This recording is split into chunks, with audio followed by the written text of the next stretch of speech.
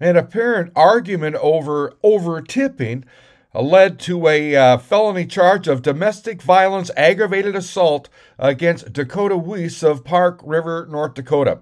According to court documents, the female victim stated they were at a bar in Park River when Weiss won $1,500 and gave the bartender $100. The victim mentioned to Weiss that he shouldn't tip so much, and an argument ensued. The victim stated she went into the female bathroom where Weiss followed. Then he allegedly pushed her, choked her, and struck her with an open hand in the face. Police reported the victim had a small scratch on their forehead with apparent blood on it. I'm Neil Carlson reporting for iNewZ.TV.